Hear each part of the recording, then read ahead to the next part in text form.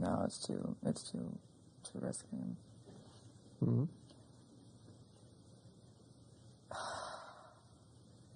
Slap me for saying this.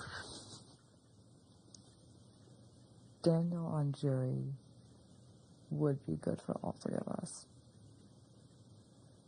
In what way? How At so? least, even if he doesn't like us, he's targeting us for a reason. He respects the game that the three of us are playing more than he respects the game that everyone else in the house is playing.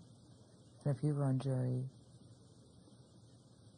from what he has said to you and I, he would be more inclined to swing in our favor than in anybody else's favor. Because he's going to vote for someone that he couldn't beat, not someone else.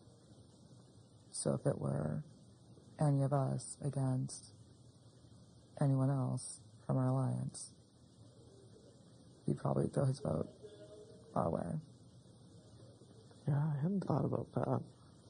The only con is that he's way too strong of a player.